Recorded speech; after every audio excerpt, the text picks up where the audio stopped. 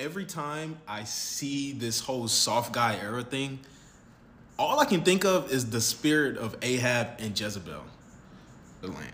This is exactly how weak men that don't lead move.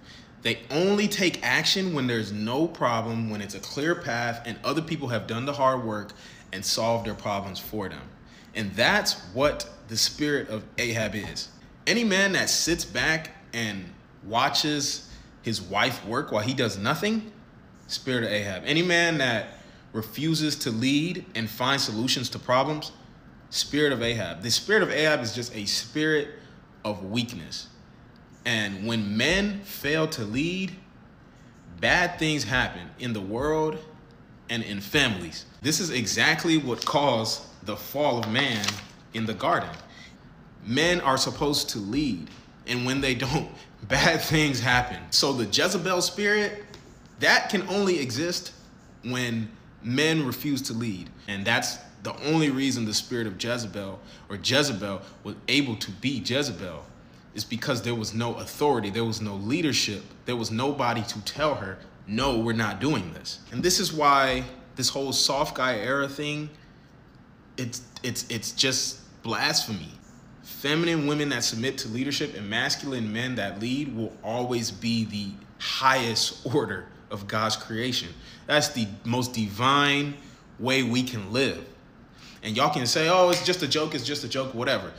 Every joke has some truth to it. Yeah, this dude is just taking it too far. He just don't get it. When he said the spirit of Ahab, I laughed because what? As a Christian man myself, I'm not gonna lie. Dude rich past the top shelf. The misinformation is crazy to see. The comments on his post were even crazy. The women are eating it up. Bro starts yapping about men being leaders and women being submissive, not knowing that's the same damn thing we want. But these women see men as tricks and not leaders, buddy. I'm sure a woman can lead buddy in the middle of the desert and tell him it always rains here and bro will believe it. The soft guy era is just a reflection of what these women say to men on a daily basis. It's crazy they go on these long think pieces and don't address the crazy expectations of these women. Bro got the whole Bible into it. I want this dude to show how sprinkle is in line with the teachings of the Bible. He wants to talk about Ahab, but disregard the fact that these women are operating with the spirit of Jezebel. He's just cherry picking the Bible just like the women do.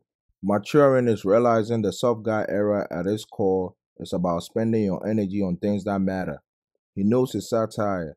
He's just using the panda method to get women. Worst thing a man can do is pander, and to use the Bible to do it is even crazy.